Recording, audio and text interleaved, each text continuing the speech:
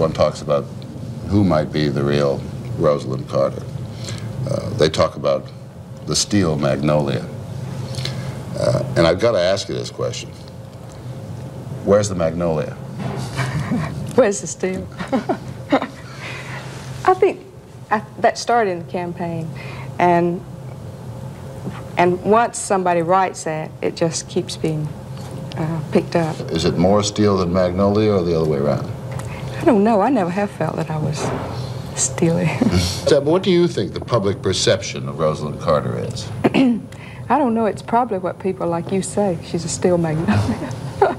But it's not because I am. Well, I think it's perhaps, I know that both you and your husband are fans of James Dickey, great Southern poet. Yes. Let me read you something that James Dickey said about Southern women.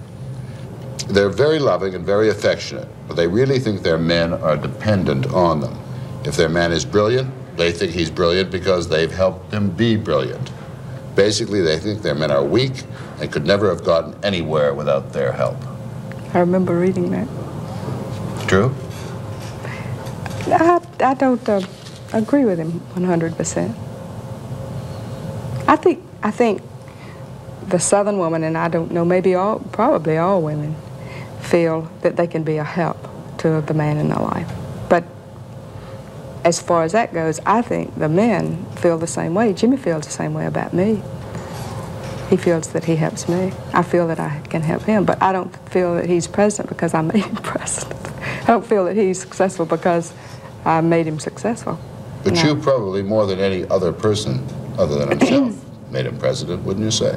But I never could have made him president just by wanting him to be, if I ever wanted him to be. What do you mean by that, if I wanted him to be? Were there doubts? There were doubts sometimes along the way, yes.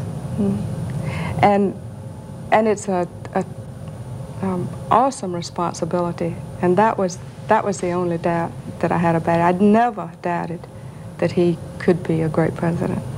But my doubt was whether I wanted him to have that responsibility.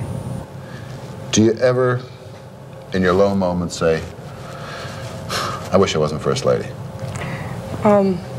Sometimes, yes. I'll have to admit. Just before you came, I thought. Me? If I didn't have to do an interview with you, I could just go to bed and take a nap.